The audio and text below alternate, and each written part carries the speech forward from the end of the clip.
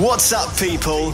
You're listening to the 2PRO1SLOW podcast, brought to you by Factory Image Racing. Check them out on Instagram at Factory Image Racing. They offer a huge range of hard parts, service parts, tools, and more. Welcome back to episode 12.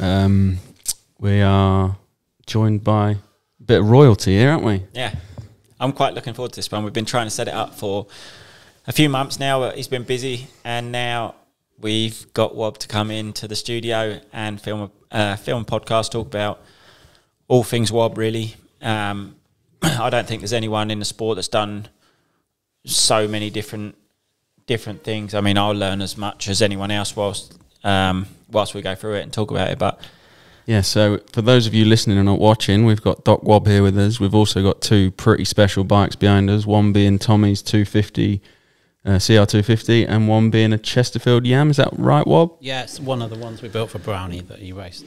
Good man. If you just pop that mic a little bit closer so we can hear you. Or we can.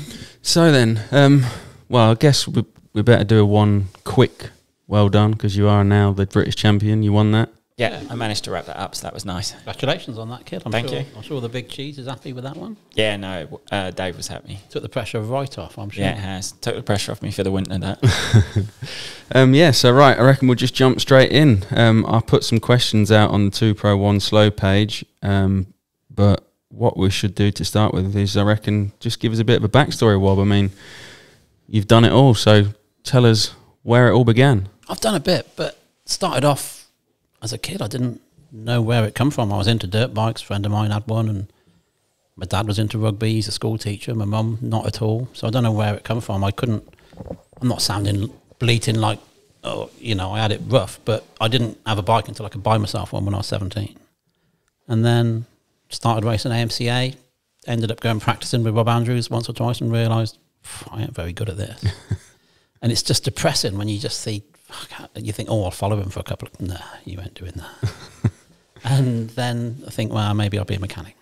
So then you're looking for opportunities. Rob didn't need anybody at the time, and I ended up helping Merv Anstey, because at the time a lot of the guys were doing, right, the done thing was French internationals, and the rider would go and do a French international on like a Tuesday or some middle of the week day, and the mechanic was at home, so they needed somebody to go with them and just put fuel in, really. So I started doing that. That gave you a tester. What sort of age would you have been there? 20. So you'd started riding 20, what, Like younger? 17, rode AMCA, juniors, seniors, got in the experts, stopped enjoying it the minute I got in the experts, and just getting my ass handed to me every week. It just stopped being fun. And then I wasn't spending the money on the right things. I had nobody telling me what to do. I was having my helmet painted and some fancy boot gaiters, but I never had a new back tyre. So What's boot gaiters? Oh, they were cool in the 80s.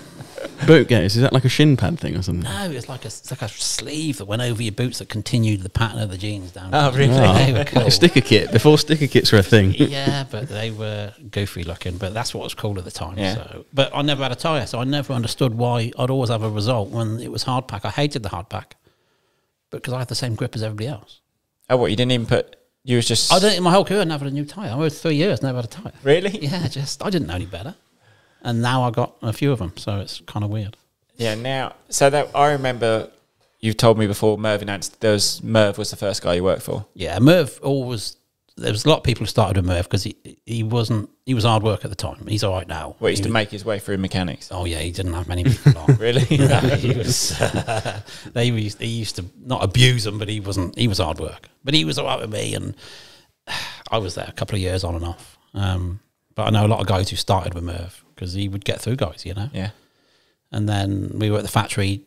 I was helping him in the factory, and a guy called Jim Lewis, who's now in America. He was Watson's mechanic.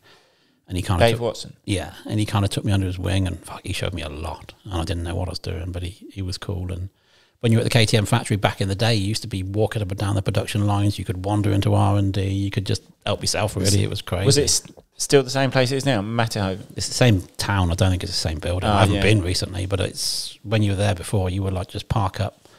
And like we used to go through the bins at the back of R&D. Nobody cared.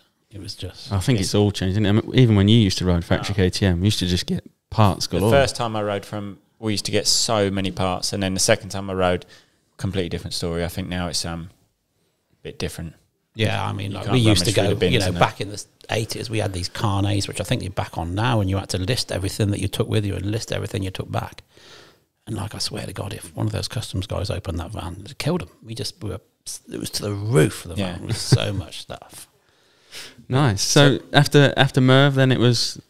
After Merv, then it was Rob Andrews in '88. I worked with him a little bit when he got let go from the Popper team. And we were on the back foot, in fairness. We had a couple of practice bikes and just trying to make it through. Still GPs? GPs, yeah. And then Mark Banks, Justin Banks I worked for, ended up going to Paris Supercross with Mark and worked there for a little while. And then in '89, started work with Paul Eddy, doing some stuff with him. He was easy life. At the same time, I started a shop in Worcester, which lasted 2 or 3 years. And then... in that time, we sponsored Justin Morris, and Kawasaki paid me to go to the Grand Prix with him to help him through qualification and all those bits and pieces, because he's a young kid, didn't know what he was doing. I didn't know either, in fairness. But I was supposed to be the voice of reason. So there's some funny stories with me and Boris driving around Europe. And then the shop got burgled like 4 times in a year, and I got sick and tired of it. And then went to the States in '93 for the first time. So I thought... With Eddie? No. I got in touch with a guy who was importing Technocell seats, and he got me set up with a privateer called Gene Newmack in Florida. And I just got on a plane with a toolbox and went going. Oh, so mechanic for... That was the start of how you got into bikes. Yeah, I mean, I was into it 5 years in at that point, you know. So I kind of got the hang of it. It was all right. But, you know, going there was a different league. You know, that was the year McGrath was number 15 and just winning everything. And you walk in there and it's like, even though you've done Grand Prix, it's still a big deal to walk into them stadiums. And how comes it was your thing to go to America as a mechanic? You just wanted to go there. Same as a rider. Yeah. Same thing. It's all about the States. And I think as a career, unless you've been and done that, you haven't feel like you've done everything. Yeah. I know what you're saying. You know, so you need to go and do that. I mean, it was great doing the Grand Prix. When I did the Grand Prix with Merv and with Rob and that, it's a good, different, I think, now. I think it's more... Ollie Stone's done it, hasn't he? He's a mechanic now for the PC race team. He's just left. Has he? Now Barsha's mechanic. Yeah, I see that. Oh, yeah, well, see, he started here I and don't then... know if that's been announced yet. Exclusive. No, I read it somewhere. I know he's left. He's gone to work for Barsha. So that's good for him. He's done really well. I'm really proud of Ollie. He's done a massive... Yeah, he's done a mint job there. Remember when he left? Like similar sort of... Well, probably a similar career path to what you had, I guess. Yeah, basically. He was asking me about helping him get a job and this and that. And, you know, he spoke to Mitch at the Nations in Lommel that one year. And just upped and went, didn't he? Yeah, Mitch asked me about him. I said he's a good kid. I helped him get his work visa by doing some paperwork for him. And that was always an issue when you're over there with visas and whatever, you know. People don't help you, do they? No, you don't realise. Like when an American comes here... Everyone runs around after They get picked up from the airport. Here's your car. This is where you're staying. There's food in the fridge. They get everything. When you go over there and you get off the plane, you're like, you got nothing. No, literally. I was saying that when I went, it was quite... People helped me, but I know stories from mechanics, and even when Jamie Dobb went over there, he was like, I flew out and then I didn't have any money, and Mitch was like, well, that's not my problem, mate. You find somewhere to stay and get to the track, and I'll supply a bike. But if you can't get to the track, then there's no you won't be riding it. Exactly. They don't look after you like we did when the Americans come here. It's just not the same deal. But you know, they're not a flat rental company. That's what. They're a race team, and they ought to show up and do that. But do you think there's a better opportunity as a mechanic or even in the industry in America than there is here? I think there's a lot more opportunities now than there was when I was trying to break into it. When I was trying to get into it, there would be like 8 factory mechanics jobs, and those dudes just didn't leave. Yeah, unless somebody died, there was not the opportunities, and it was factory or privateer, nothing in between. And now you've got so many teams, like I guess they're running more riders as well. And now as a rider, they'll have practice mechanics, they'll have all these other opportunities to get into it. I think it's a mint time to get into it. Yeah, I do. For as you were saying, then the rider would have a mechanic. Even say in Europe. When you're flying around with Justin or driving around with Justin, you're his mechanic, you do his engine, you do his suspension, you do everything. You drive with him. Now you've got truck driver, you have engine guy, you have suspension guy. There's 15 people. Easy. Yeah, I kind of caught the end of that when I was factory Suzuki with Reynard in '98, because I was in a box van. And once you're in a box van, you have to organise. You still got your suspension done for you. You did. But you just have to you get a hotel list where you're going to be at what days. You're getting parts shipped to your hotel. You're building your bikes. I do my own engines, my own everything, build the truck, organise the parts, wash the truck, get the groceries. You had to do everything. Now, I go there and you see there's like 4 different people working on the bike and the truck driver's doing the cooking, and it just seems to be like I don't know if it's easier, but I think what's been lost is that team between the rider and the mechanic so much. It used to be like me and the rider against the world. Even if the kid was on the same team, you still felt it was only you and him, and you'd do everything to help that kid. But now it doesn't feel quite so. No, now that I think even more so there is just like the mechanics sort of bolt stuff together now, where because someone hands him the engine, someone hands him the suspension, and then I feel like it's more like the mechanic stays with the team now, and then the rider just comes through. Whereas before, what Wob's trying to say is, you stuck with that rider wherever he went. I'm guessing is that. Yeah, that's how you got the big jobs. Is you got with a guy, and as he got better, he got the better jobs. You take him with you, and that's where I kind of dipped out because my paperwork wouldn't allow me to do that. So I got caught out at the end at Suzuki because it was at the same time as Robbie was offered 250 team deals. I was going with him, and Albertine got married, didn't renew his visa properly, and then Larocco's dad tried to cause Ian Harrison problems, and so we called immigration. So it was just a clusterfuck. It was just got screwed up. Oh, okay. So it is what it is. You can't complain about it. Yeah, seems like caught in these situations, and it's nothing you've done wrong. Yeah, when you're abroad, difficult. The same when you went, it was the same.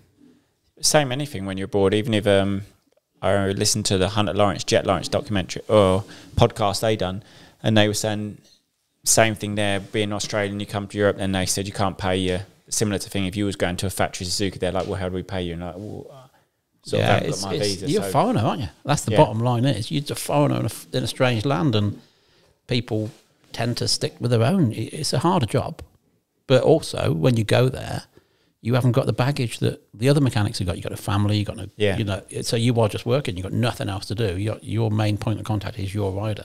That's nice from a rider's point of view. I remember when I come up, the best mechanics are the ones that have no baggage. Yeah, because you've got nothing else to worry about. And that's normally the foreign ones because they come over and they've got nowhere to go back to. They live at the workshop.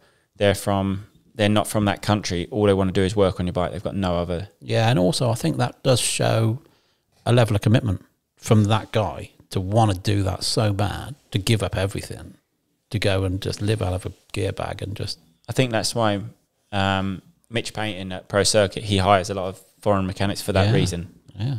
I think he thinks if they want to come that bad, he sort of leaves everything to them, so makes it hard for them to get there. And he says, well, if they want to jump through all these hoops and be here, then I respect that. And exactly. They obviously want a job. Yeah, he's a clever guy. So, but the trouble is, once you get further on than a Pro Circuit thing, it's not work visas, it's green cards, and it just turns into a real drama. That's when you have to get a ring on the finger, innit? If I want to marry. Oh, yeah, that's what they do, yeah. We looked down that road. But it's not so simple as that. No, that's messy as well now. Yeah. But, like I was lucky with the DBR thing that I got a journalist visa, which gave me, until my passport expired, unlimited travel to the States. So then you was a mechanic, Robbie Reynard.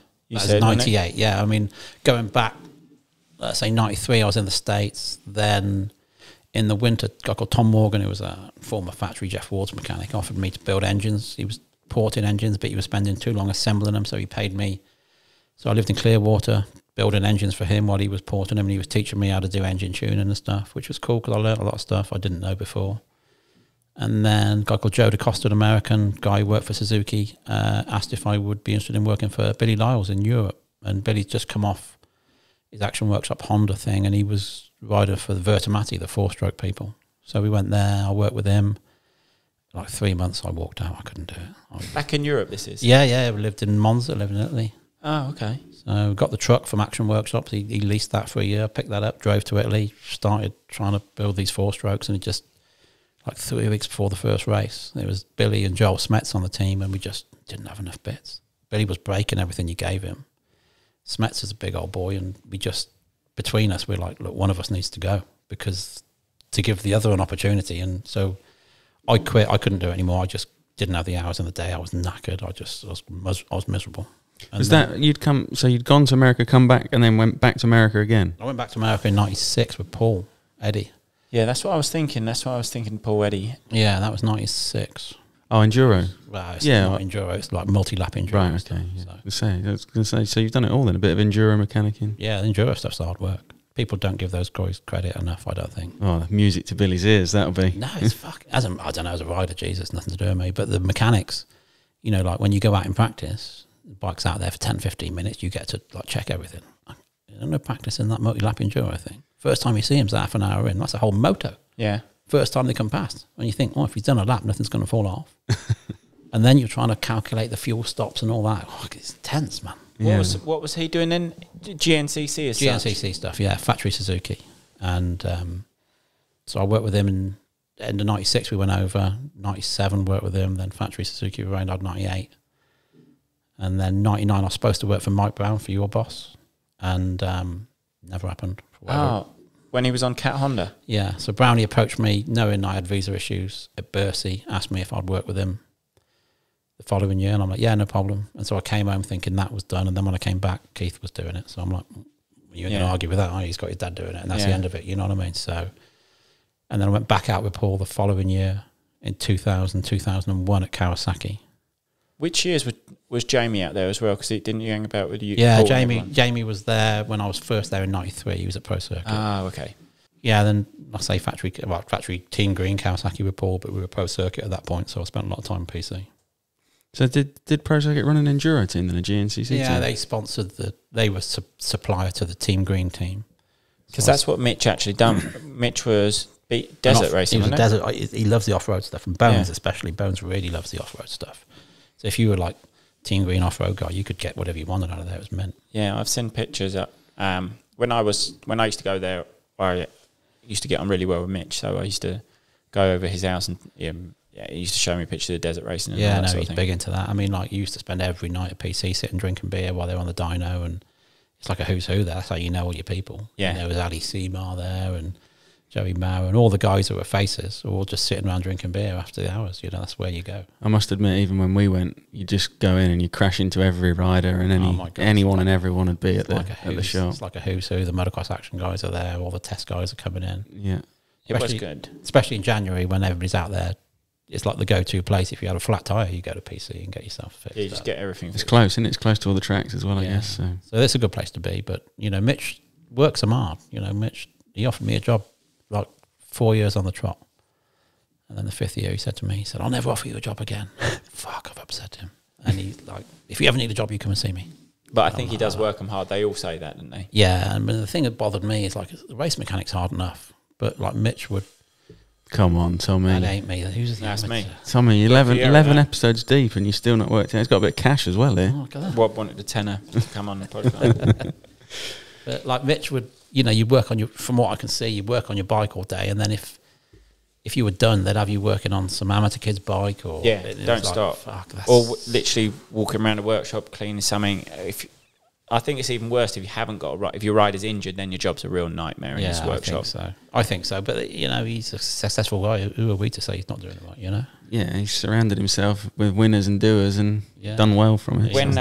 When I used to go in the winter in 2011, when I rode for CLS here, because there was that link then all of a sudden with Pro Circuit, when CLS team was, I don't know, they used to buy all the parts anyway. Everyone buys everything from Mitch, don't they? He doesn't really give much away. So the team obviously had a deal, but my mechanic come out and it was his dream. Like, he was a Belgian mechanic, Ito, and he was so happy. Like, Mitch says, if you want your mechanic can do the bike in the, it was out the back of his workshop, like in the back room where they parked the truck. Yeah. And I had a little garage at the house, and I got Ito a truck to drive. Just like I spent this $3,000 on a truck, a little Toyota Tacoma thing. And I said to him, you can do the bike in the garage, or you can do it at Pro Circuit. They've got a little bay for you out the back. And he was like, I'm doing it at Pro Circuit. And he just set off in the morning in his truck. He was the same on beers after work, sweep the workshop, loved it. To join them for the little beers at 6 o'clock, he'd leave when I wasn't riding for a day, he'd leave at 7 in the morning and he'd come back at like 8 at night, and I'd just say, good day, and he was just like, the best. He'd have the beers. He was like, I was having beers with Mitch and the guys after. He was like, incredible. I'm so happy with this. Like, thank you. And he was over the moon to be in that situation. It's a fun place to hang out. It is. Some of the stories come out of there. Just as a dream thing as a mechanic, isn't it? Yeah, very much so. And it's like, if you want to get on, you need to be seen there, really. Yeah. So after you'd done your time at mechanicking, I'm guessing, did you then, because you stayed in America then, because you was DBR and Smith as well. At the end of 98, DBR approached me about doing some, like a how-to series, which is where the Doc Wob thing came from. It was basically, they stuck me in a doctor's coat and this is how you stick stickers on. Really? That's where that come from? Yeah. This is how you bleed brakes. This is how you change wheel bearings. I remember seeing those when I was a kid getting the dirt bike rides. That's where I sort of remember seeing we used to go and shoot those 2 or 3 episodes at a time, and that was good because it got your name out there and everything else. So that was 99, I was doing a lot of that. And then I carried on doing that. That's when I got the work visa, because that was really good for Kawasaki. So that helped me a lot. And then the magazine thing didn't really kick off until I was working for Smith, which was like 03. Started with Smith Goggles. They approached me.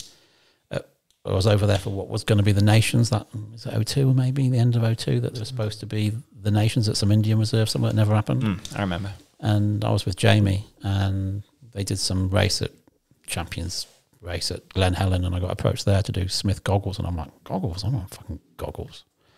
But it turns out, instead of doing one guy with everything, you're doing 30 guys with the goggles, and they're quite, what's the word? They're quite... It's quite a hard job. It's quite hard. It's a lot harder than I anticipated. I thought it was going to be a piece of piss. Yeah. But you're dealing with Ezra Lusk and these guys, and they're really weird about what they want. It's an important job as well, like vision in the race. It's a lot bigger deal than I properly underestimated it. I did. I thought it's going to be a piece of piss, but it's really quite tense. That's when I met you. Yeah. Yeah, that's the era I know you from, 05 onwards, really. Well, I got approached from Steve Gutteridge to help you when you were on 85s. Oh, really? Because you had Uvex goggles. Which we did, fucking terrible, apparently. And Steve came to me and he said, look, can we run the Uvex strap? And I'm like, no, don't do that. But Steve's a good egg, And yeah, Steve's good. He said, well, if we can just get them through this year, we'll sign for you for nothing next year. Oh. I think we did, didn't we, or not? Yeah, then I had you from then and then into your pro career until you went to the States, really. Yeah, you were Smith a long time. No, not long. You were Smith till you went to America. Did I wear Smith on KTM? Yeah. For years? Yeah, you were my bitch. No, I remember. Well, Smith was like the top goggle at the time. Yeah, no, that was the nuts. And I don't know why it had... it was just one of the best. Like, I remember being so happy to wear Smith goggles. Yeah, it's good stuff. End of the day, and they were paying me to make sure you guys were happy. So you had a guy just... My job on a Friday was find Wob. He'd be dragging a massive Ojo kit bag through, and I'd literally find him in the paddock at whichever race we're at, and he'd just hand me like packets of them, wouldn't you, with all different things written on them. Yeah. No one else done that service in Europe at that time. No, well, that's when I was in the States. But the first 3 years, I think that's where I got burnt out from going to the races, because it was like every Supercross, every national. Then when there was a week off, or even if there wasn't a week off, Loretta Lynn's, Vegas, mini, whatever it's called. And then whenever there was a proper week off, Grand Prix. And I did that for 3 years. So I worked like 45 weekends. So the goggles was fucking and hard, I think what bothered me with the goggles, that I realised after about 3 months, and you're not there to say yes to people, you're there to say no.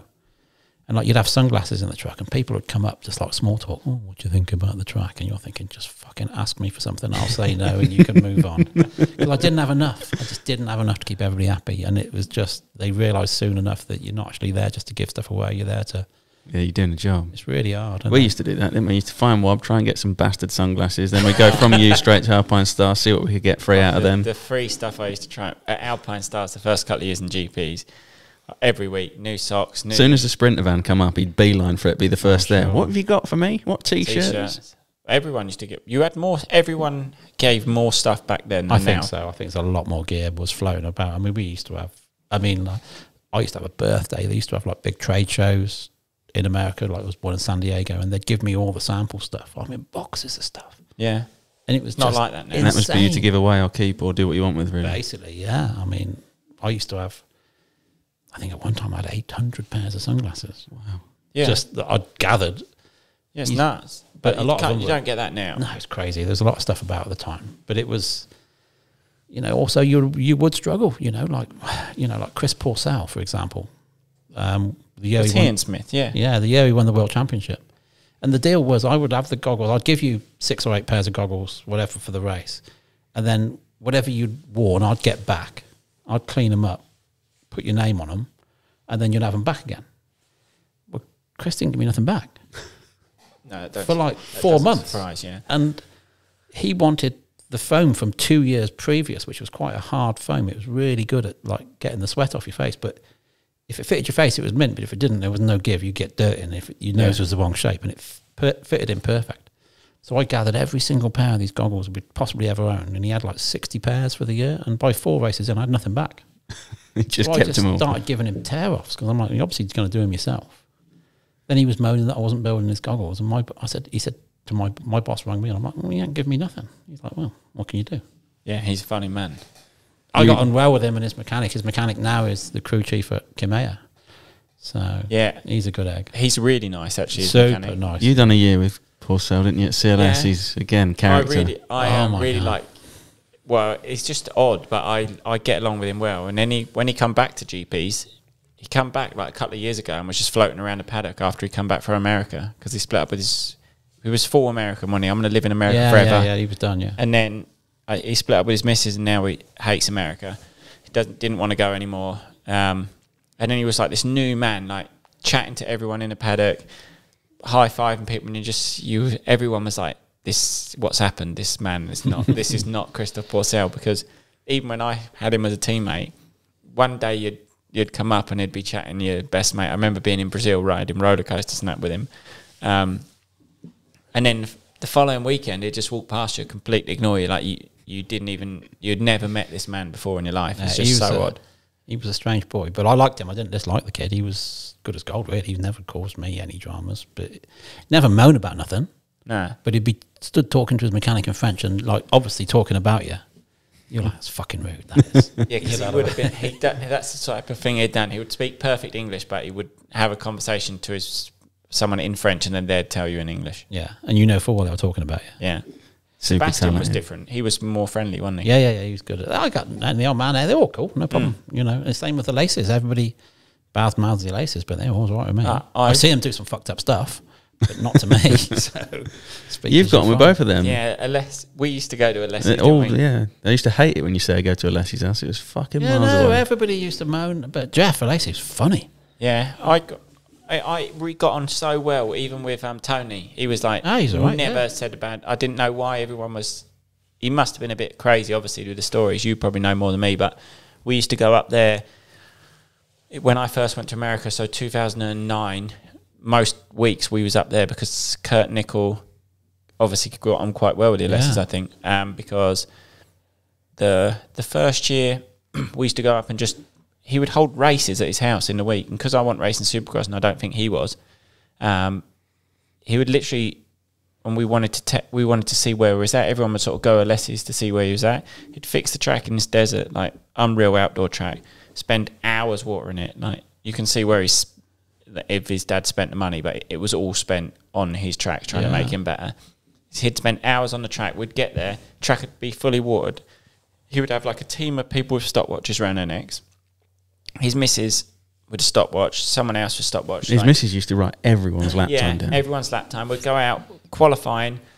He'd have everyone's lap time, see where you qualified. That's where you'd go out for your race. Then, we'd race. It was just nuts. And then he'd have Supercross days where you was fully lined up behind the gate. You would set off. He even done it this year. I watched like a live on his Facebook. He was doing Supercross races before the season. But good stuff. They were cool. But like, with most people, if you're doing the best you can, they're all right with you. Yeah. It's when you're trying to shortchange people that don't like it. Yeah, true. It's like with James. I got friendly with James Stewart because I used to do Ezra's goggles at Smith. And I used to go and find him between races. And after like 2 Supercrosses, he's like, look, you don't need to come and find me. I'd go and find him in his truck or wherever he was. Quite a private guy. Who's this, Lusk or Stewart? Lusk. And he would be like, listen, I want 3 pairs of yellow goggles in the cupboard, 3 pairs of blue, 3 pairs of clear. I want 7 laminates, 14 laminates and a roll-off in each colour. And I'll wear whatever I think I need, and can you just replace it? Yeah. So I used to have to go in the truck, upstairs in the truck, and go in his locker and just see what he'd worn and replace it. That was that easy. Well, Yeah, that was kind of... yeah, well, James is sitting there because he's quite a shy kid. And we're talking about girls and cars and all that stuff. He's a lovely bloke. Yeah. Away from the racing. Yeah. Yet I'd see him out and about in the track and he wouldn't say hello. No. Right? He's there to do a job, though, isn't he? Very much. But I like the kid. He's funny. You know, he is. Yeah, that is different. That's what the outside view to people, to someone that actually sits in the truck and Yeah. you see and a completely sitting different there side. with don't all you? this gear around you. I mean, you have to clear a space to sit down. There's so much stuff. Yeah, I can imagine he got quite a lot of free shit. Yeah, a lot of stuff.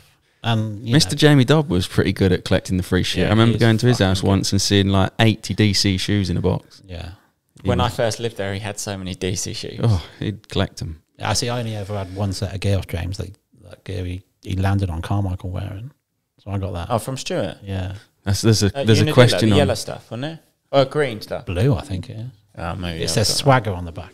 there's a good question in here that we'll come back to, but it was about your man cave. Oh, okay. So when we flick the questions up, I'll definitely pull that one Oh, up. I'm getting nervous about them.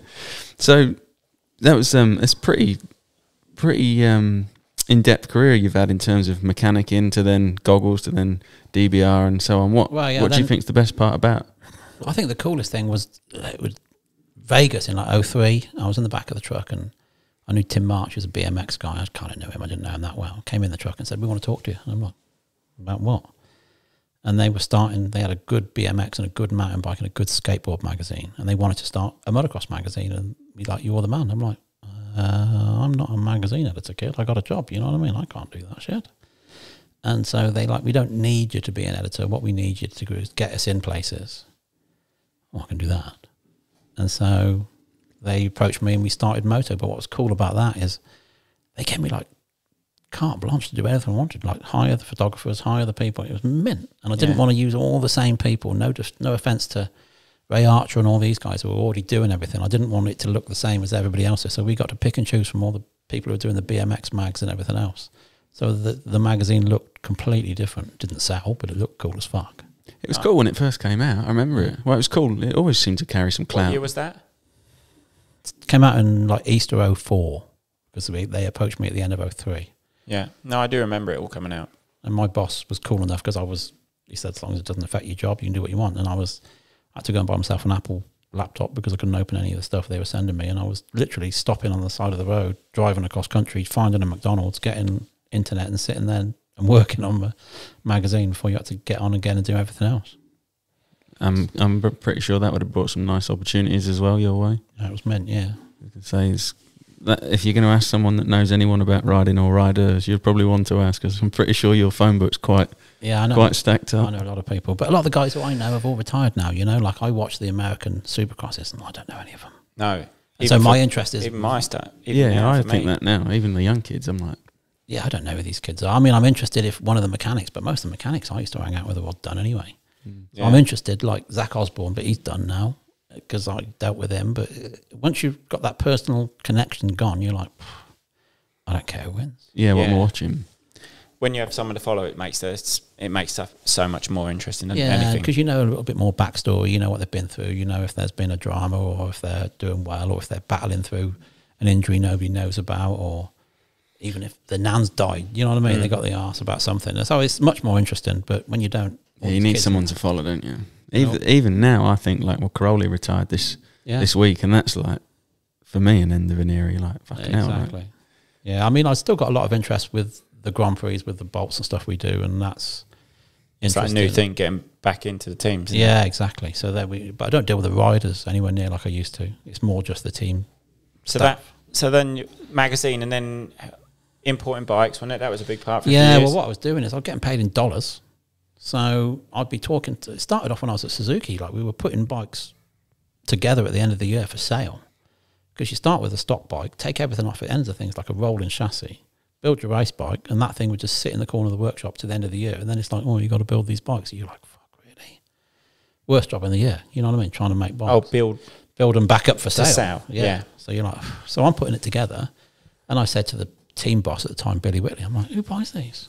You can have them if you want. How much? So then he told me, and I'm like, really? well, if I'm building it, it's going to be mint, isn't it? Yeah. Because I'm going to be in the cupboard getting all the good stuff now because I'm buying the bike. So then I went to all the other mechanics, said, look, I'll give you $100 a bike to make them nice. All right. Well, they do 2 a day. It's like $1,000 a week for them. Yeah. Mega. Well, I'd buy all the bikes then. And a dollar was good. The dollar was good. And I had money, I had dollars in the bank because I hadn't been spending it. So I had dollars. And I mean, when I was at Suzuki, I did quite well because there's a thing at Suzuki called per diem, which is like per day.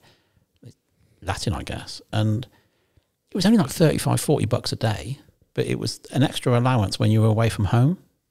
Yeah. To cover your extra expenses. They even, I think when I was at KTM in America, they gave that. Yeah, well, my address was in England. So I had it for 365 days for the year. Really? Yeah, I just like mint. And then, of course, I caught the end of the box van days where the mechanic used to get looked after like 10% of the rider. And I remember the second Supercross, I picked Robbie up from the airport. He's too young to rent a car. And he'd be like, well, there's your bonus from last week. And I'd looked at the prize money thinking, oh, I'm in for $60 or $100 or something, which is 10% of his prize money. And he gave me like 10% of everything. Like the clothing, the goggles, the helmet, the money from Suzuki and everything. I got like £1,500 a week, $1,500 a week bonus. Yeah, that's nice. Mint.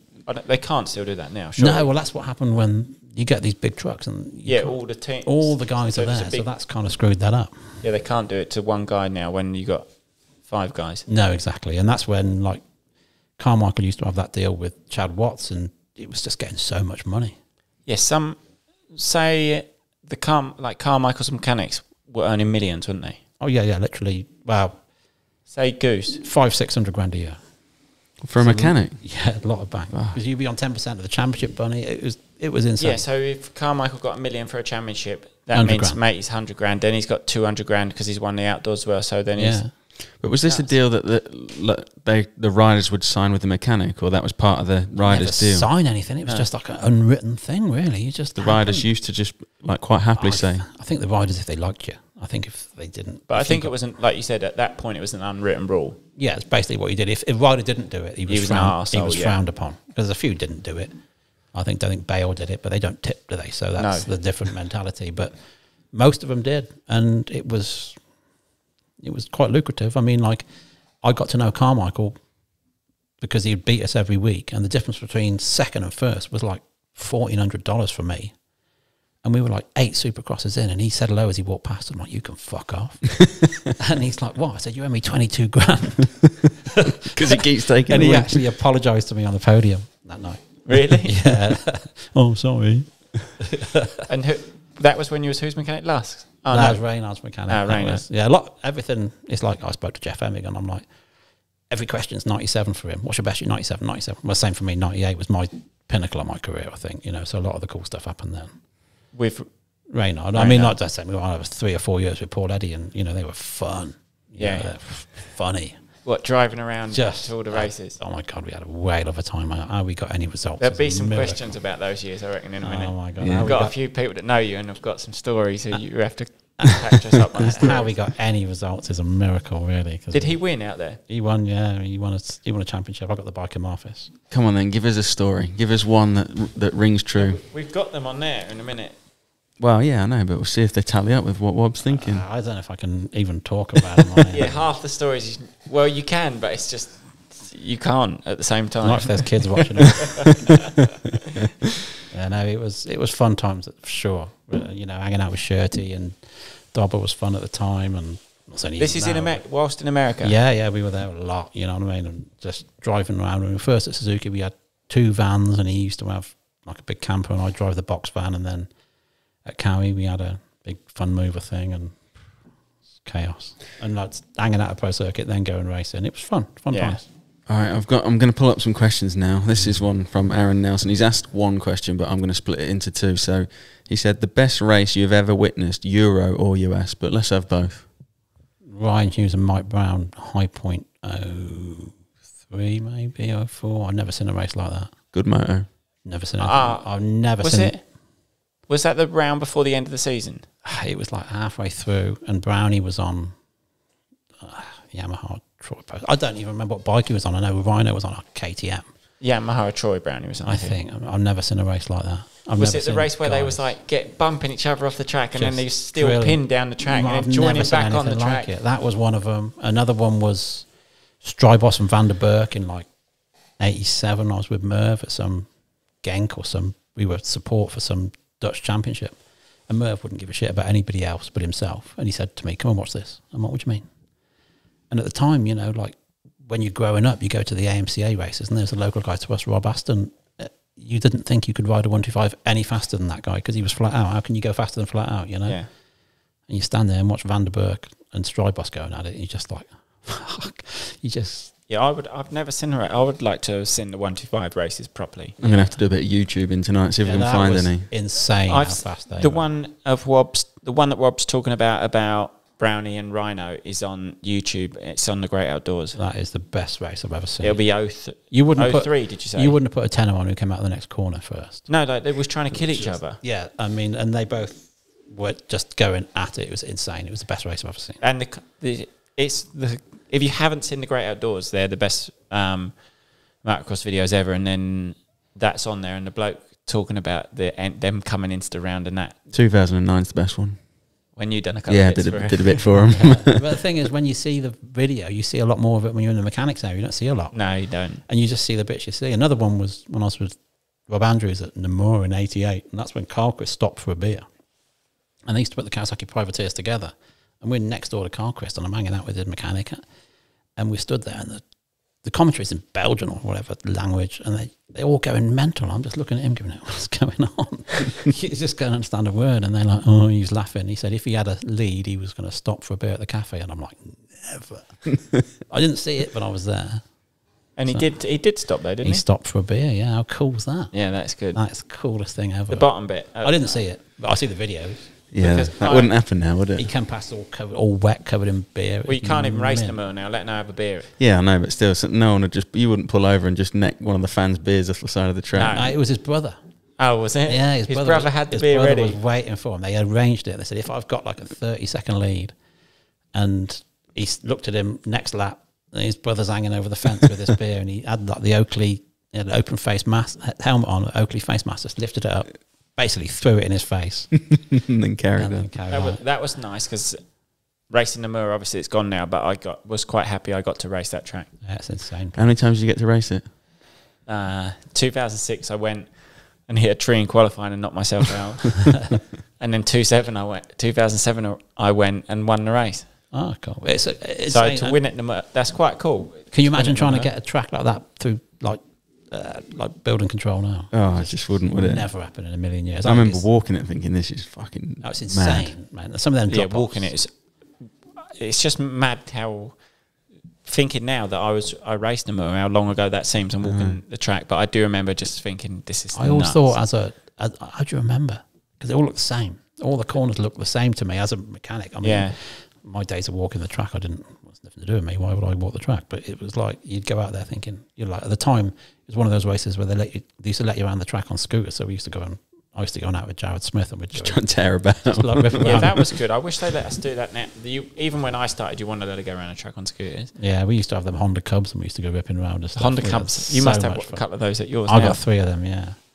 Because you can't get them now, can you? You don't ride them because you can't get the plastic. You break a plastic, it's scrapping it. Oh, really? You don't even. They're cool, but they've all got flat batteries and flat tires and stuff because you can't even run them. No. They used to be the funnest thing in the world, but. Right, here we go. Luke Bond 23. Do you prefer to work on older bikes or newer bikes? And also, what brand do you prefer? I like a Yamaha. Do you? Don't know why. I like working on Yamahas. I just like the way they're bolted together. I've always thought a factory Yamahas. Everybody raves about Hondas, but I've always thought a factory Yamaha looks cool, just because it's much more understated. Yeah, the old ones or the new ones, or old ones. I mean, 90s is my expertise, really. 80s I was learning. By the time the 90s come around, I kind of got the hang of it. And throughout the 90s was like the peak of my career. So they're the bikes that I kind of know, which is why I'm such a pain in the ass building these, because I know what they got to look like. Yeah. And so this one here, was this a factory Yam considered like at the time? Yeah, that's as close to as close to. We try to replicate it as best we can, but I know what it's got to look like and things like the Cerakote on the cases, and it's like 6 attempts in before it's right. Yeah. Can't. So that's why you do. That's why you enjoy the 90s bike so much. Because I know I can't build a 4-stroke. I've never built one. I could probably do it. Yeah, you can work on one if you wanted, But, obviously. yeah, of course I can, but I don't like to. I got, Tone works for me. He's mint at those. Just let him do it. He's mega at it. Why would I have a dog and bike yourself? Yeah. Now, this is, like I say, if this is your era and what you used to build, I'm pretty sure you probably do it with your eyes closed. Yeah, that's like that. That's the technology that I understand, and that's the technology that I know how to make work. And if I don't know, I can ring somebody who does. Well, here you go. And this leads on quite nicely to Lee Gilly's one, or Lee Gill? Lee Gill. Wob, any advice on how to smoothen the power delivery on an RM250? Depends what year it is. He's missed out the year. I've got some on that. So let me get some of my questions. I've got you could hundreds of questions. There's a few things you can do. Simpler. Spacer on the reblock does a lot. You can basically take the gasket out of the reblock and make like a 10mm spacer, and that moves the carb away from the cylinder and gives it a nicer power delivery. Flywheel weight goes a long way. So between a flywheel weight and the reblock spacer, and then if you want to go crazy, you can cut a hole in the back of the piston. That smooths it out as well. But you're going to break a piston eventually doing that. There we go, Lee. We should be charging for that advice, shouldn't we? Yeah, there you Wob go. probably will. I get a bit. He knows the name. He's now, going to send us a just bill now. What's your favourite vet's destination bike you've built throughout the years? I mean, not the most. John Michelle Bale. I mean, anything you do for that guy is just a legend. Oh, he's come over and raced the vet destination. Yeah, it was 14 or something. But just to build a bike for JMB was big news for me. I mean, I've done them for a lot of people, but to build one for me, I was nervous because he brought his mechanic with him, John Marie, and I'm stood there watching, and he ain't checking shit. And I'm thinking, oh God, these things are falling apart, man. They just do. There's just like when you first build a bike like that, you got to check the spokes, you got to check this, and I'm watching him, and I'm thinking, I ain't going to go and tell him what to do, but go and check it. Go and check it, please, because it's. Yeah, that's the one. Is Tommy the worst customer for pestering you whilst you've been mid-build on a bike? Nowhere near. Nowhere near. I was going to say that. Nowhere near the worst, which is why we don't do. I can imagine you have some people. We don't do many customer builds at all. I'm guessing you build them and then sell them when they're done. The best way for us is like we build them to order. That way the customer gets what they want. There are people who ring me and they'll say, what do you got? And I'm like, got KX500 CR5. Oh, I want a 98 CR5. Yeah, I got one of those. What do you want it to look like? I want it to look like a Hot Wheels bike. Okay. So then we go through the spec, the price, and then I build it to order. Basically, there's very few that we end up building and then try to sell. That's very rare that happens. But then do they not pest you then when they're building it to order? Yeah, but not as bad. Not too much? No, not too bad. Tommy wasn't too bad. Because I was good. It's not like I don't know you and I can't tell you just to do one. No, I was. I just left you to it, didn't I? No. It takes time. It's not like you're buying a part off the shelf. Quite a lot of stuff on Tommy's bike you've had made and done and tested. Exactly. That was slow because we hadn't made any of the stuff. So to get the stuff made is a lot of time and effort and money. But now we've got all the stuff. It's a lot easier. And it's like, which is a if big you could part click of your business. fingers and you can take the frame and then you can click your fingers and it's back from the fabricators, but it's gone for 3 weeks. Yeah. And then, the One guy, thing holds the guy who everything does my fabrication builds BMW saloon car roll cages. So we can only do it when he got time. He's got a busy job anyway. Can't drop everything to do it. Yeah. And then it goes from there to be powder coated. So you haven't got the frame for like 6 weeks. Yeah. I got one. 155 Woody. Your favourite bike of all time and the most factory part you've ever seen on a bike? YZ M500 Yamaha. YZ M500? Yeah, it's the trickiest thing I've ever seen. Who rode that?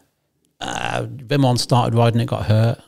So they gave his bike to Kurt Lundqvist and then Leif Pearson rode them. It was like 87 and 88. They had like 6 bikes every year. YZ 500. Most factory thing you've ever seen. Because the Yamaha at the time didn't make a 500. They made an air-cooled 490. And this thing was nothing like it. It was the factoriest thing you've ever seen.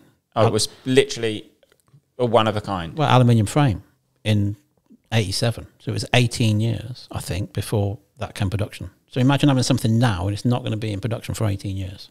Yeah, that is nuts. Things like the coolest thing. Was I've it a ever. good It's like bike? prototype MotoGP Oh my shit. God, it was the coolest thing. It was like water-cooled, never made a water-cooled 500. And it was just like nothing else. It was without doubt, the most factory thing you've ever seen. Did it work well at the same time? It was all right. I don't think they had the riders to really justify the bike. Because at the time, the Hondas were successful, but sometimes success isn't. Okay, so this one is from Dave Wynn. How do you feel the industry has changed over the years and how do you see it in the future? I don't know. It's We said that a little bit before with the one mechanic doing all the bikes. yeah. As far as the race team stuff, but that's not the industry. The race team stuff it used to be one-on-one, and you go testing, you go riding, you'd arrange everything. So that was good. But I'd say the industry's booming a bit at the minute. It seems that way. Industry is good, yeah. But getting the stuff at the moment's hard work. You know, you can't assume anything's in stock. Like I know certain companies are like 6 months behind. Like I order stuff, and you know they're 3 months, 4 months behind. Yeah, shit. And that's it's COVID and Brexit for really, you. yeah, that's caused us a lot of problems. Most ridiculous request from a customer. I had a guy wanted me to build like a Ron Lachine 1985 factory 125 Honda from nothing. I'm like, what? Well, you can't even get that. No. But I mean, we could have made it, but the money and the time would have just been. It's nice that he thought we could do it, which I'm sure we could, but it's not going to be. Don't know. We do a lot of engineering on these things, but to make that pipe, that bike had like different frame, like the pipe up the different side.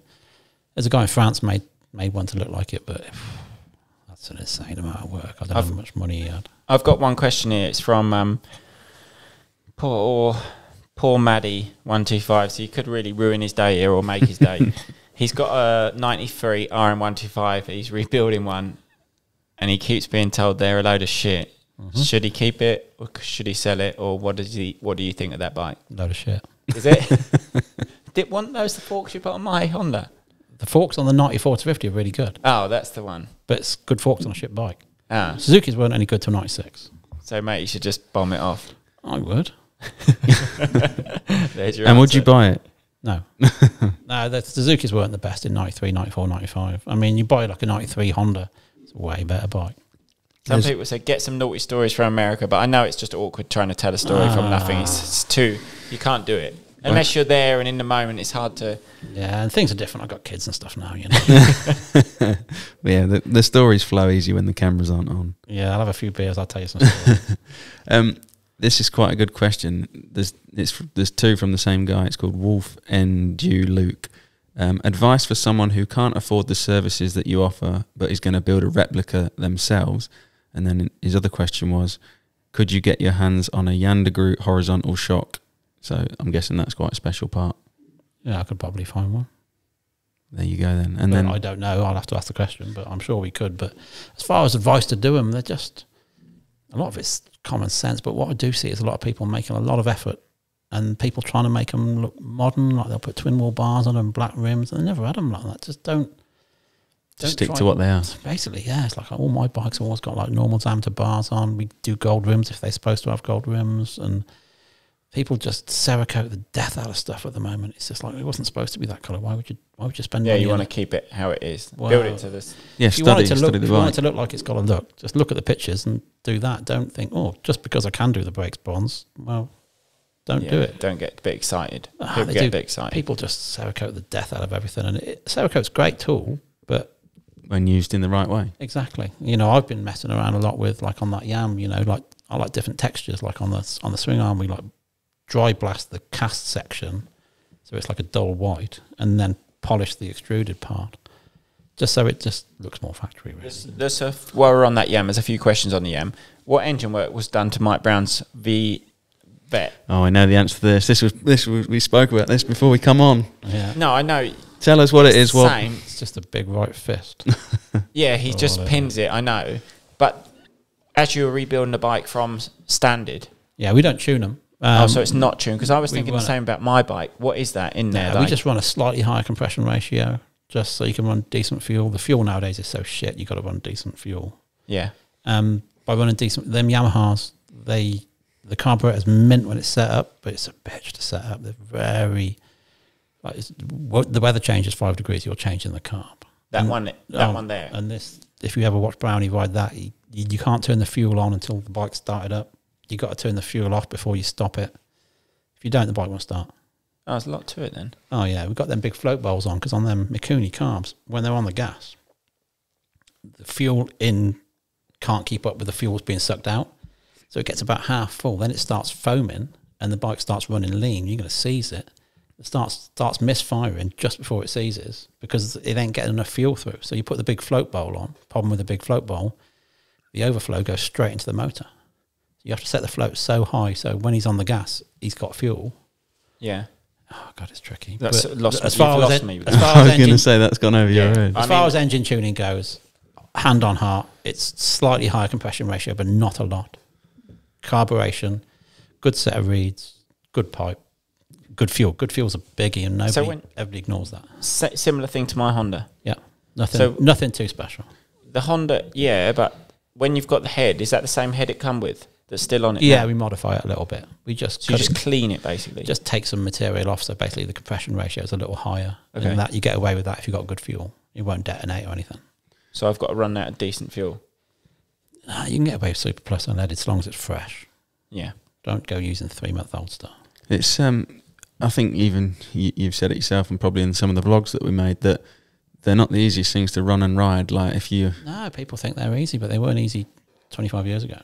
And as far as fuel, I've given you in the garage a can of fuel left over from Farley because it won't keep. You may as well have it. Oh, okay, perfect. Do you want money for that or not? That'd be nice. Yeah. I'll have that tenner off you. Yeah, I'll give that. The favourite project and build you've ever done? Don't know. There's done quite a few now, haven't we? I don't know. I like putting RM250 engines in RMZ frames. Why would you do that? It's just a mint bike when it's done. So it'd be an RM250. Anything after 04 was a good motor because when I was at Suzuki, I was hanging around at Suzuki a lot when I was at Smith, and in like 04, because they decided they weren't going to make 2-strokes anymore. Yeah. All the development, they didn't hold anything back. They just put everything on it. So the 05, 06 RM250 is like factory bikes, really good. 252 stroke, best motor in the world. So your man that's got that 125, he needs to swap up for a 250. Yeah, the 90'S. I mean, I just bought a mint RM250 as well. Are we getting a build out of it? No. Keeping it? For a bit, I think. Well, you've not bought it as a, obviously need to build it up, or is it already done? Yes and no. I got a text from a guy who I supply titanium for, who builds motors for a guy in America. And he's like, this any good to you? I thought you might be a bit of you. And I'm like, it's a Carmichael 250 Suzuki. And I'm like, yeah, it's one of those replica things, See the pictures. I'm like, you're fucking kidding me. It's the real thing. Oh, really? Proper factory one. And I'm like, yeah. So I rang Ollie Stone. I'm like, kid, how far are you from Yorba Linda? He's like, oh, not bad, not far. I said, can you get down and pick this bike up for me? Yeah, it's not far at all. I think I went to Yorba Linda Hospital before. Yeah, I've been there. Yeah, going to say the name. Then he's like, well, get him to bring it to Pro Circuit. I'm like, no, you don't need to be bringing that thing to Pro Circuit. Out the back of there, they'll be like seagulls around the thing. Yeah. So Ollie went and picked it up. It's in his garage now. And that's coming over at some point. That's being took apart this weekend and being shipped. So I'll have it, and then it hasn't got the right numbers on or nothing, but it's the real thing. And so I sent a few texts. I took the picture, sent a few texts to a few boys I know, and they were all like, oh yeah, she's real. Oh, we'll have to come and try and get that on a video. Wouldn't have the people in America been interested in that, or what? Or did he not want to sell it to someone out there because he shouldn't have it? There's a bit of that involved as well, but I'm guessing like you get quite some nice offers across the table. Like it's weird because we buy and sell some nice stuff. We do get offered a lot of nice stuff. Yeah. It's just like you're the guy to deal with it, so you're the guy to get rid of it. Yeah, I'm guessing you can price it. You'll know what it is, and sellish hard to price. You just don't know what you're gonna. Some of the prices being thrown around now are just crazy. Yeah. Well, you've just got crazy money for that. That ain't crazy money, kid, compared with some of the deals I brokered in the last month. Really? Oh, well, you've got the factory one, obviously, that we've showed a little bit on the blog. You had the factory Everts one. Yeah, that's gone. I've sold that. Now. Yeah. So she's all fully built, ready to go. No, but I've sold it. Oh, it's still there, still sat where it is. Still looks exactly the same as it did, but I've been paid for it. But no, I brokered a deal for one bike, 180 grand last month. No way. One of yours? No. Can we say what the bike is? No. Can't say what it is. No. A motocross bike? Yeah. Fucking hell. I know, it's crazy. What rider? I can't tell you. No, you don't have to say the year. I can't tell you. Or they would know, I suppose, if you told you the rider. Can you tell us when we turn all this shit off? Yeah. Oh. What brand? I can't tell you anything. The guys who buy these don't want anybody to know. Yeah, no, that's fair enough, isn't it? Which country? I ain't telling you. You said no, mate. I'll tell you in a bit. I'll tell them all on the next podcast. There's a lot of favourite. To know what time you're home for tea. I reckon you'll be home probably. What's the time? Traffic now? wasn't too good getting here. No.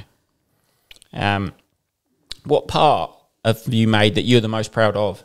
Parts you make now? Someone's asked that. I think that rear T brake- handles. T handles are cool. They're cool. They're T cool. handles are really cool. Part of a bike, I think that brake carry on your bike's pretty neat. But T handles are cool because just the reaction you get from like proper doers, all the factory mechanics are busting for them.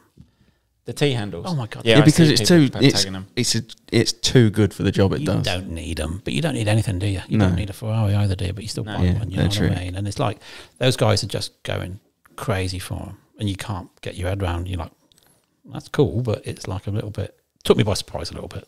What? How much people will sort? How they match their sort? Well, mechanics, after. in fairness, you don't get a lot, do you? The rider gets the painted out. Yeah, and then so you have your own nice thing. It's nice. Exactly, yeah. No, they, you know, like I went to Malecon and, you know, the carry guys had chased me from, and then 10 foot later, I got Roger Shenton at HRC, wants 4 sets for his guys. And yeah, it's that nice thing for a like mechanic. Ben Watson bought 3 sets for his mechanics Fucking as a hell. gift. As a Too gift. much money. Oh, maybe. Yeah, but it's like you say. Maybe you should take a leaf out of his book and a little bit of championship bonus. Yeah, you should. It's spent. I Take could, some of there's that a, there's money. a, I could do with a set in here, Tom. You know, I thought Wob was going to bring a set up today. I'm going to have a deal with Wob on a Mate, I Saturday. literally just came from the welders now. That's where I went first. They just welding the new ones up. But it's like 250 sets of T-bars. You've never seen so much stuff. It's a van full.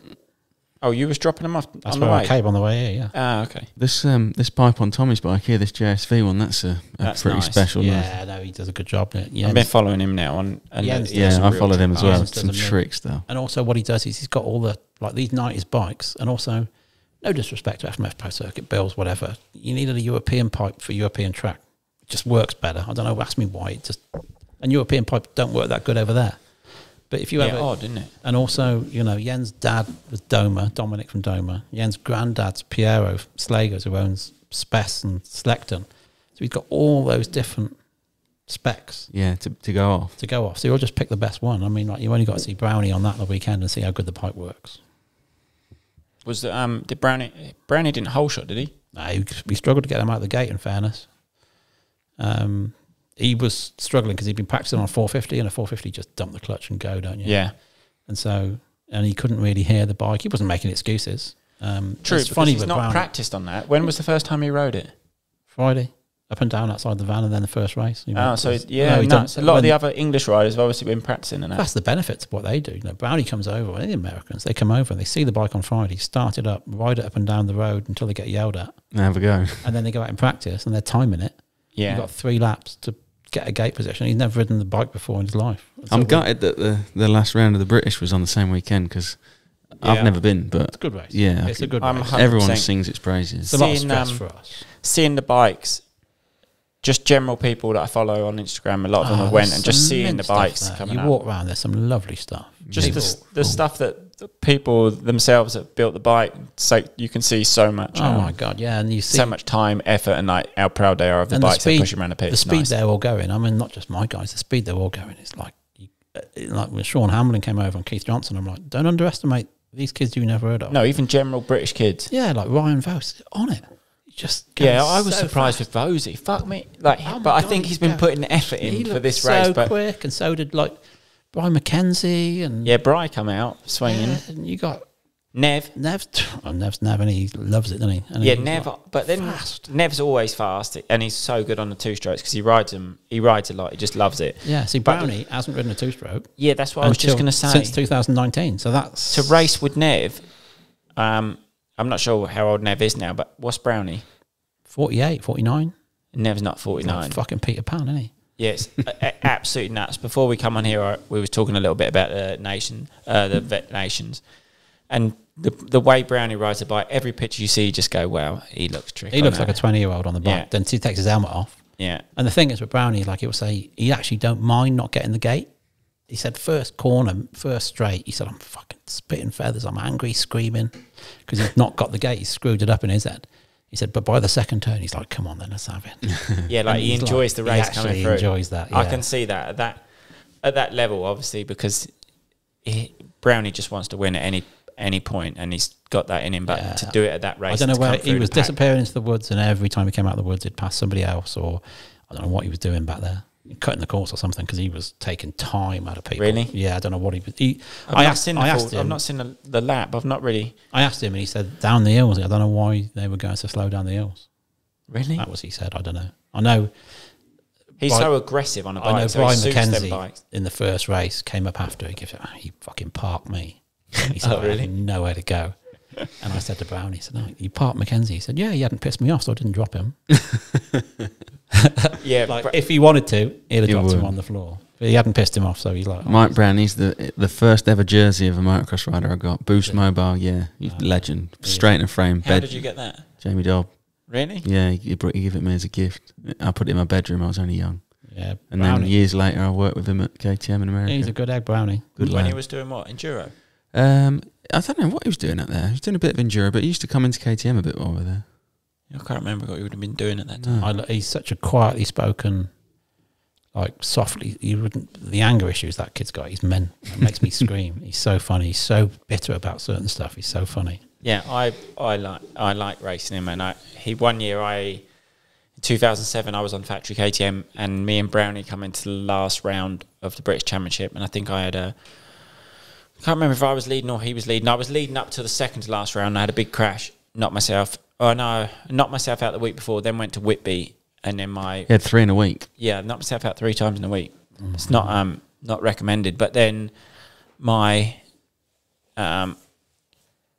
what smashed off the disc brake or the sprocket? Sprocket, I think. A DNF one race. Something. I'm pretty sure the bolts come out of the disc brake and it locked the whole rear wheel. Yeah. Anyway, I crashed one race, and that happened in another. I think I had a 30-point lead and come out so many points down, and then we had one other race and then the final round, and I think Brownie beat me by 1 point for the British Championship. And the year before that, Carl Nunn beat me by 1 point. Oh fuck! But the thing is, with Brownie, he grew up in the 90s when those guys like invented block passing. Really, those guys. I think he grew up with Matasevich, Bradshaw, all those. Them boys were just nailing each other on every opportunity. Yeah, he's just aggressive rider, isn't he? He is. Yeah. Now, if you put a strong pass in, everyone fucking kicks off. Oh, I know. Back in the day, it was expected, wasn't it? That's Yeah, what you were getting did, slammed. I mean, you couldn't punch anybody without getting in trouble, but you could.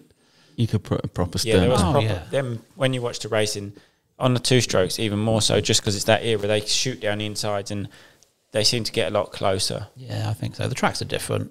Like back when we were racing 125s, that like you'd have special gearboxes where the transition from second to third wasn't very much because they'd shift third on the face of a jump. Yeah, you had to though, didn't you? Well, you'd rail the corner in second, hit third as the front wheel's going up.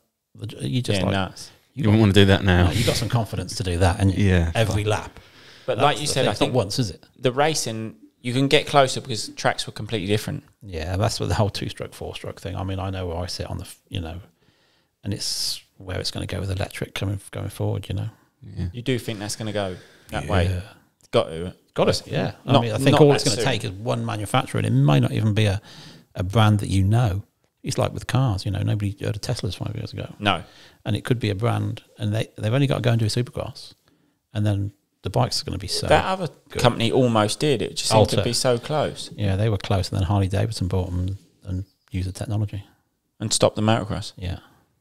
Yeah, see, that was odd because that was a good bike, wasn't it? It was a good bike. I don't know whether the Triumph thing might go down that road. I mean, I haven't heard, but it wouldn't surprise. Why would you surprising? spend? No. You'll have to Why give would you Carmichael spend- a ring. Why would you spend all that money developing a petrol engine that's kind of defunct? Yeah. What's and if you- defunct? Means coming away. Yeah, Getting away it's from like that. it's done its time. Yeah. So I don't know. I'm not saying that could be absolute. I haven't heard. No, it's not. I think what You're they're either doing going to is a sound like petrol engine the style. most clever man in a few years if it is. Or I do think it's going to be, and people are going to hate it because the noise and everything. But I think that the 4-strokes have done so much damage with noise and the cost of racing, and also the injuries. And I don't know. I just not a big fan. No, I don't know. I think the tracks have changed so much. I think we can do it on another. I was thinking of doing that before, but just the way the tracks are now, even to when I started racing, that's not an issue with the 4-strokes, but they're so different now. Yeah, a 4-stroke. The way the track develops. These are the 4-stroke. A 4-stroke's just really efficient. And when's efficient been fun? You know what I mean? Well, no, it's it's like not. That's a the difference. 2-stroke. It's making a load of noise, going sideways, smells nice, and yeah, go nowhere. and also the noise doesn't travel. Like the problem with a 4-stroke is like the noise is like it's like a mini sonic boom, and it travels like miles. Whereas the 2-stroke sounds noisy when you're next to it, but you get a mile away, you can't hear it. That's true. There's a question for you about the best nightlife / motocross party you've been to. Vegas, of course. Yeah, it's got to be some Vegas Supercross. Yeah, I mean, you go out the last round, and you don't get into the casino till midnight.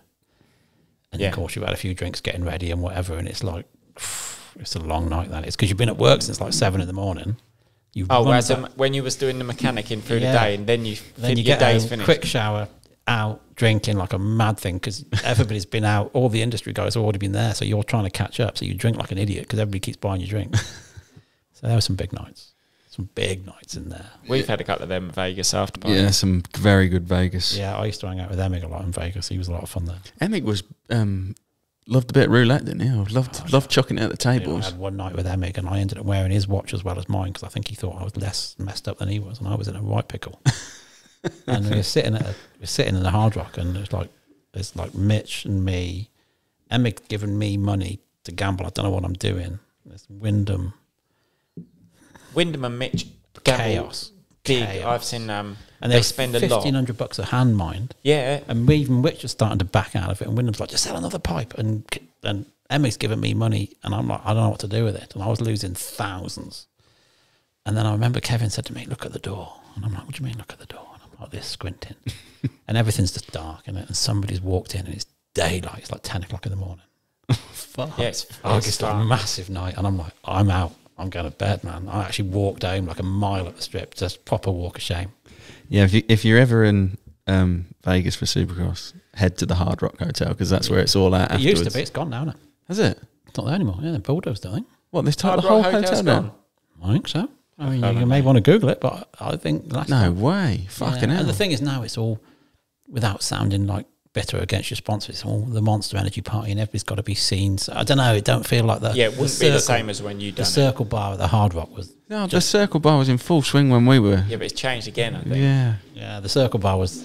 That was the place, wasn't it, on a Sunday night? So funny. And Saturday night. You know, when I was there with Denny and all that, it was. You haven't done a night out until you've done a night in Vegas with Denny. It's proper like hangover stuff. Like you remember all limo, strip club. Oh God, we were there, and it's like Dre's, which is this after hours club. Yeah, Dre. So. Oh my God! And it's proper. The hangover is a lot closer to reality than. Yeah, I can imagine the Vegas after party in the 90s was a lot better than the now. Can you imagine just it going back now? Seems to be now. A lot of everybody, they just want to be seen. Yeah. It's just more Put about pictures out. Exactly. Before then, it was nothing. Well, you can't do anything now because you'd get photoed in a club doing something. Exactly. Yeah. Back then, before social media. Oh yeah, we had a lot of fun. Yeah, they would just party because they wanted to party. Yeah. No, exactly. And like once you're in, you know, like when I started work with Denny, I knew all those guys. But once you went in with Denny, you were with Denny, and then all of a sudden, like I knew Jeremy, but then you're with Jeremy. Yeah. You know what I mean? And you're in this little inner circle, and you end up going to these clubs after. Dallas was always a big one. Fuck, they all came to Dallas. Like, what's the big deal about Dallas? Ooh, big night out in Dallas. Really? Oh, it's a big night out. Yeah. We had a big night out with. Who did we have? We was the same thing. We sort of like went on a night out, not really expecting anything after San Diego Supercross, and Tommy's management company WMGL. Is it WMGL? Yeah. At the time, WMG. Astafan. Yeah. Next minute we're on some table with Chad Reed. Then we're off somewhere else with some skateboarder, and then we get dragged back to some party in fucking Valentino Rossi's in there, and we're like, fucking hell. No, yeah. The biggest night I've ever had was San Diego. Maybe 2000, 2001, something like that. So we're there. I'm with Paul. We got the truck outside, and I know all the Suzuki guys because I was working there like 2 years before. And they're like, "Oh, we'll go out after." Okay, so there's Ali, who's Kevin's mechanic. There's Joey, who was Albie's mechanic, and Leroy, who was Pastrana's, I think, at the time. So we went to the hotel bar, drinking till like 1 in the morning. Then we're like, "Let's go to the strip club." All right. So we all go to the strip club, and it's like 2:30. They kicked us out. Well, then Joey has the brainwave. Let's go to Tijuana. To Mexico. Mexico. So we drive down to the border, left the car, walked across, and there's all like beat up old cars. They take us in. We got escorted out of Mexico by the police. They took us to the border. It said like home time now, boys. Took all the money off us. So, no way. Yeah. I don't think Big you night, can that go. Can one. you just still do that and just go out? I don't know. I used to hear them stories. I've never been to Tijuana, but when I was in America, I used to hear like, people that go to Tijuana. I don't think How you'd want far to get is on the that? border too much nowadays. No, I'm sure it's different now, but everything's different now. But that was a biggie. Like I say, we got in trouble down there, and they literally, police took all our money off us, Empty your pockets, boys. It's Yeah. time to go. drove us to the border, and like watched us walk across the border. That is good. It was I that can old- imagine That was chaos. You mentioned in that last statement there, Pastrana. Did you have much to do in the Pastrana industry era? I had a lot to do with Smith Travis, goggles, yeah. wasn't he? Yeah, he was Smith. So I used to go to his house when I had. He used to travel up with Mark Eastwood. He came along, so we went to his house a few times, and I used to have to go and sort all his goggles out. And, Done a backflip or not? he wanted me to. I'm like, no, I quite value my spine the shape it is. I don't want to be. Yeah, because what year would that have been? 03? Yeah, 03. Yeah, 03. Travis was good egg. We had him on board, and He was like the main Smith guy, wasn't he? At he the was the time? main guy at the time, yeah. And he's exactly as he is on TV. There's no pretense about him. That's what he is. He's Wild. He puts his helmet on. He goes a bit mental. There's something about the helmet strap. I don't know what it does. He came to me. We were at Daytona. He says to me, "You got a bottle of water on you?" I'm like, "Oh, I can get one." And he's like, "Okay, where are you going to be stood?" And I'm like, "Where do you want me to stand?" And he's like, "Could you stand at the end of the mechanics area?" Yeah. He said, "'Cause I ain't feeling too good, and I think I might pass out." And if you've seen the one where he was like manual through the whoops, and it was like he was going in and out of consciousness doing that. Yeah, is that not normal? And he pulled over, and I had to hold the bike he was going. At a Supercross. That's Daytona Supercross, yeah. Yeah, that's Mental. not normal. I mean, funny, but he is as mental as you think. And then when he came over for Western Beach Race, the reason he came to Western Beach Race, he had a trial for Subaru Pro Drive, rally car people.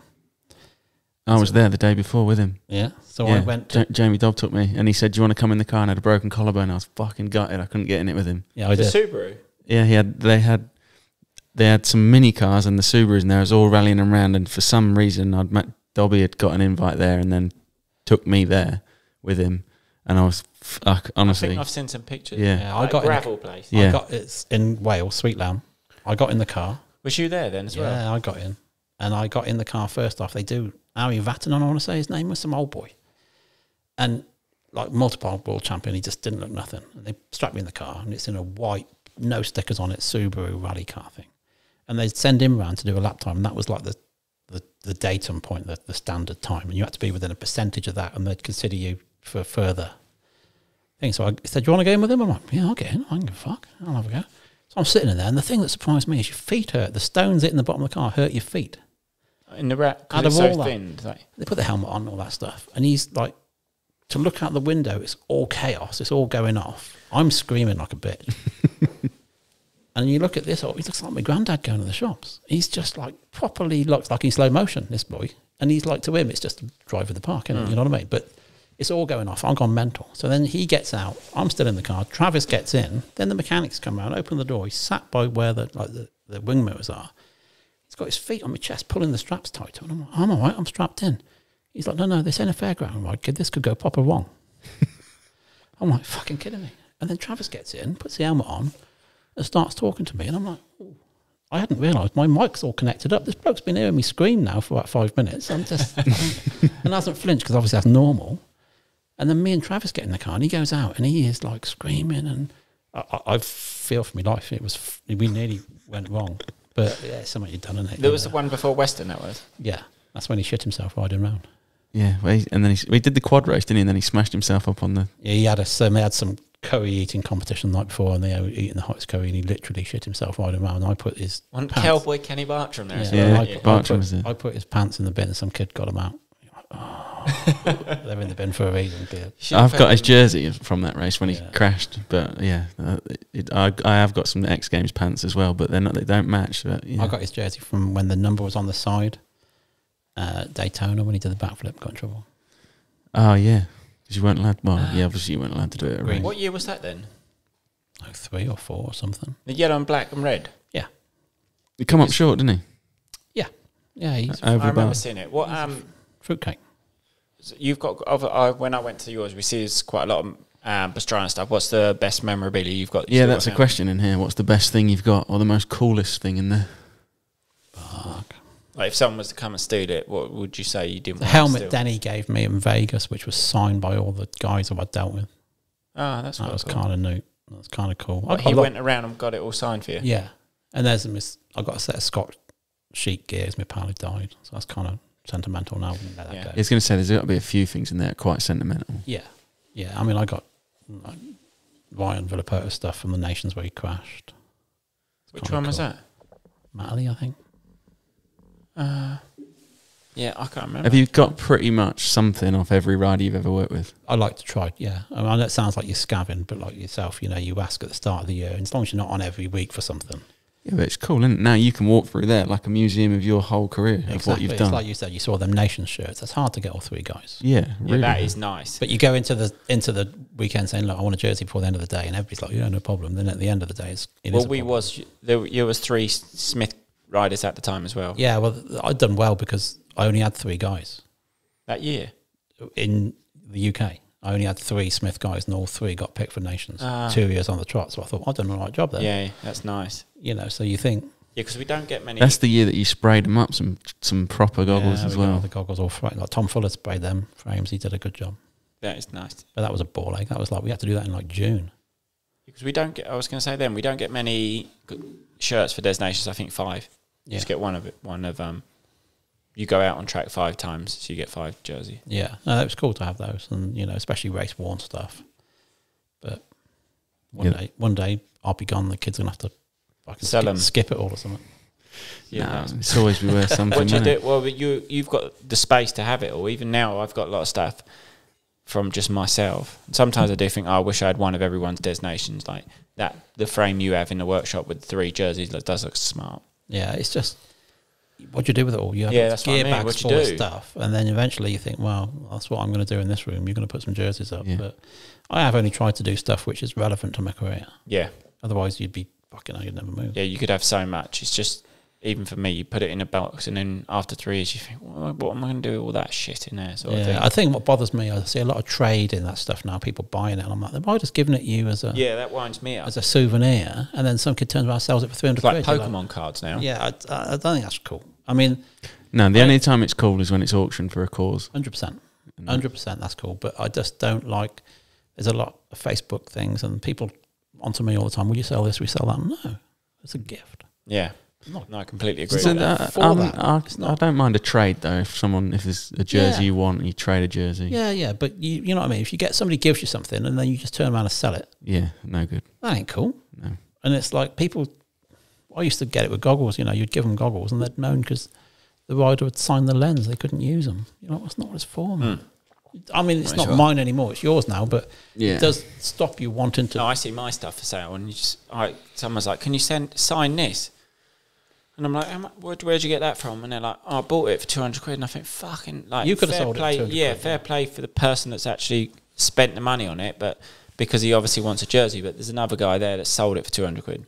Who's just stood there with his hand out, and you've given it out of the goodness of your heart as a gift, it'll mean something to somebody, and all they see is pound signs. I think that's a bit naughty, a bit ugly, really, bit cheeky. It's just what happens in it now. Anyway, you got any jerseys I can have? No. Nowadays, tight on product. Everything's getting worse, isn't it? Everything's expensive, which is surprising because it's not as expensive to make now with digital printing. No, you'd think they'd just smash them out. They can if they want. But with digital printing and all that, I think it's cheaper than it ever was.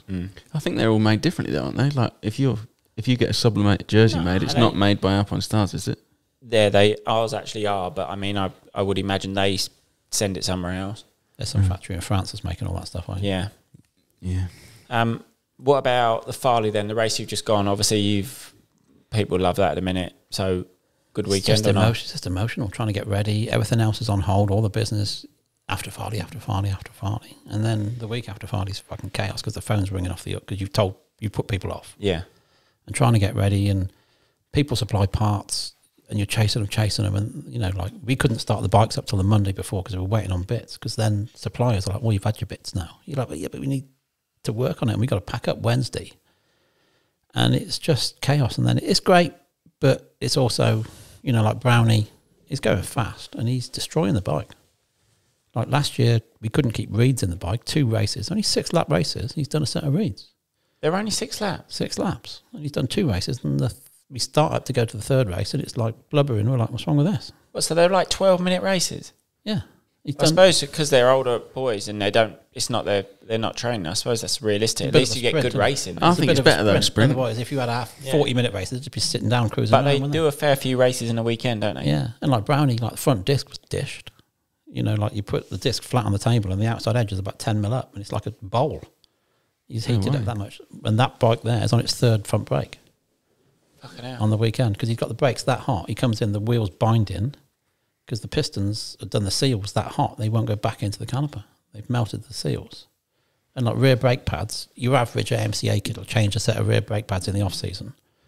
3 races, he's done a set of pads. There's all black dust all over the hub.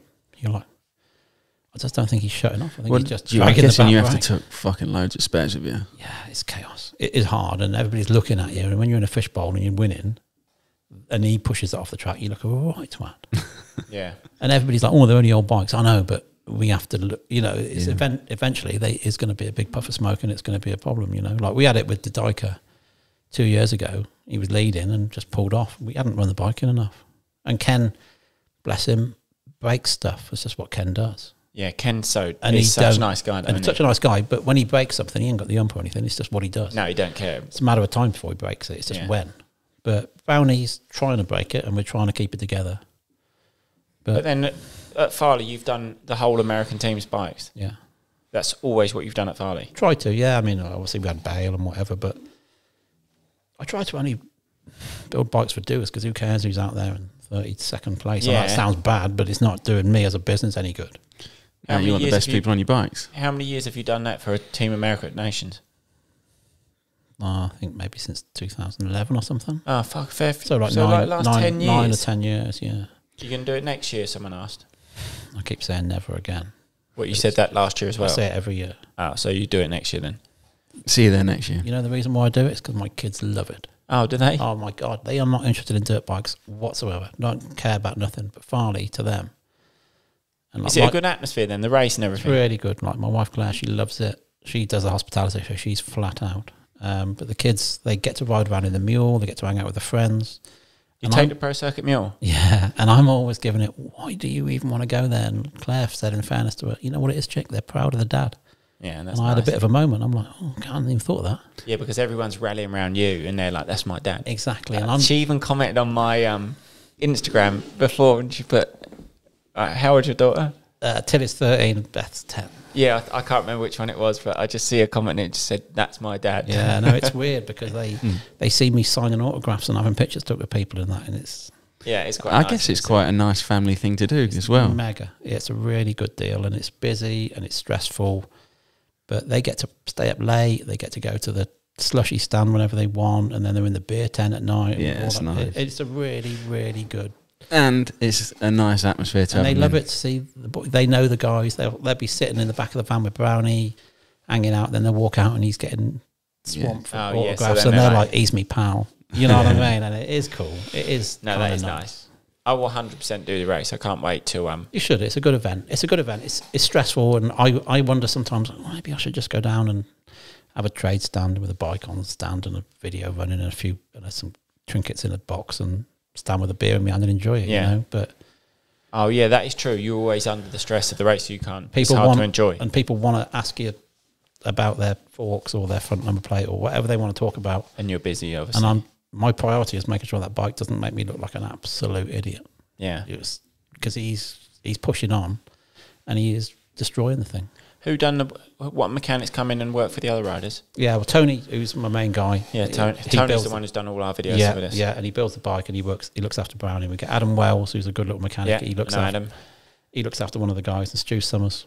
Oh, okay. He looks after another one. They're great. Yeah, they're both. What you should do is get Stan to do it, but he's a bit too famous now. He's been on this here podcast. That's the trouble. And then we get like Jack Bannister, who works for me. He's a good kid. And he works for Billy. He messaged asking for a pay rise. Did he? He said, ask him when I get a pay rise. Get out. What is the etiquette at Farley in terms of like the Americans pay for you to take the bikes or bring the bikes, or is it out of your pocket? No, I don't pay them. I just provide the bikes, but I don't get paid anything. It costs me thousands to do.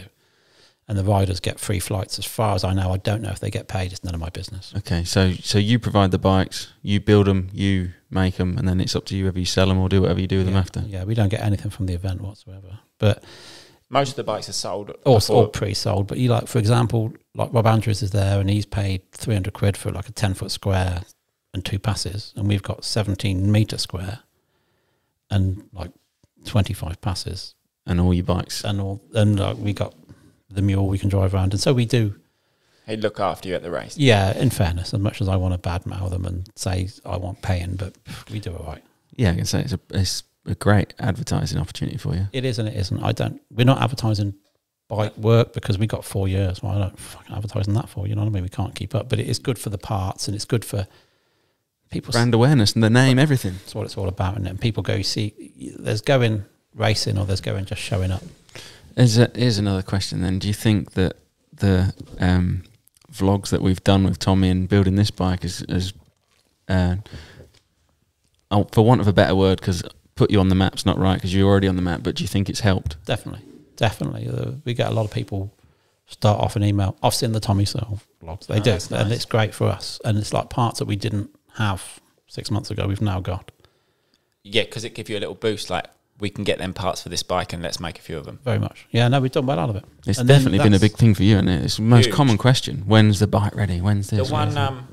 The one video I put up of 2 clips riding it, 2 clips. It's Corner on a Jump, 1.5 million views. No, it's like 1.7 million Is it? views now. Is it? That's on Instagram, isn't it? That's yeah. crazy. There's no other video. I mean, I've got a couple of others that have gone quite high, but 1.7. I'm pretty sure. Is it? Fucking nuts, eh? That is crazy. It's cool. And that keeps just getting shared. It keeps going up. It's only been on there 3 weeks. Yeah. 1.7 million. No, Or in like Indonesia and that. It's just been shared everywhere. Yeah, you do get a lot. I mean, it's like I've noticed that, you know, like stuff that we put on used to get like 1,000 likes. I was pumped now with 3, 4, 5,000. Yeah, So I it's suppose. but people, I could tell when you for put some something reason- on because I get like a load of follows. I'm like, what's happened? Yeah. Is it But it's when we was doing that bike, you said this is the bike people love. I mean, they like any bike, but that's the sort of the best of that era. Well, it's as 2-stroke, and then there's Japanese 2-stroke because they stopped making them like 08. Most of the 07s were Hondas. That was a question we had. Do you only do Japanese bikes? I don't. Yeah, I had enough of KTMs in '88 with Merv. Really? 7. Yeah, I don't. They're good. They're good. They're so much better now than they ever were. Yeah. But I'm the 90s, aren't I? And that's what I do. You know what I mean? Like the modern stuff. Fuck yeah, they're mint. Of course, they're really good. Yeah, great bike. They're a great bike. You know, and we deal with a lot of the top teams using them, and they are a good tool. Really are. But yeah, but in that era, in the 80s and 90s, they weren't. KTM was terrible. They weren't good. No. well, Is that what name Merv any rode? I don't know if I want to manufacturer use that word, but they weren't. They weren't special. Is that what Merv rode when you was working for him? Yeah, I was 87. We were on factory KTM. The colour was different then. Wasn't it like this pale orange sort of thing? Or was that just... There've 'cause been I've a seen few it over colours. so It many was years. dark red and white with bits of blue hubs and stuff.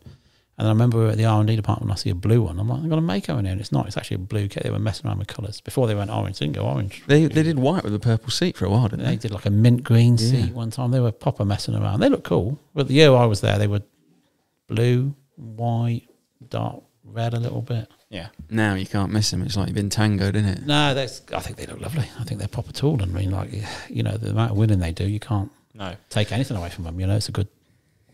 Right, I reckon I've got a final question here to wrap it up, and I think it'll be quite a good one. This is from Shaman, and it says, 5 guests that you could invite for a pint at the pub, dead or alive, who would you have? In motocross or in life? I keep it motocross. Motocross, 'cause it's what people are Let's watching. keep it in the era. Yeah. If you name 4 motes, it's Carlquist, because he was funny. Didn't give a shit. Joachim Karlquist. Not Joachim. Haken Carlquist. Isn't there a Joachim Karlquist? Don't know. Haken Carlquist is a good egg. Maybe He I've was a good probably got the wrong one. That's almost Joachim Haken. So. Yeah, see, my heyday would be Thorpe and like Eric Gabors and all those, because they were the players, they were the doers when I was about, you know. And it was like Thorpe, it was the reason why I became a mechanic, really, because at Farley in whatever year it was, he came last to first in 86 or something. I was stood behind Keith Yeah. watching Keith pitboard, and I'm thinking, I think that's a bit of me, that is. Yeah, that's nice. And so, you know, he's the reason I took the career path I took.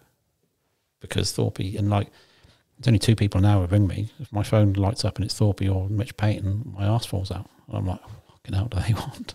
My ass falls out when Dave calls me as well. So He well, must fuck get- me, what have I done now? I think he gets a lot of that. If mine rings, I think, fucking hell, what's Tommy done?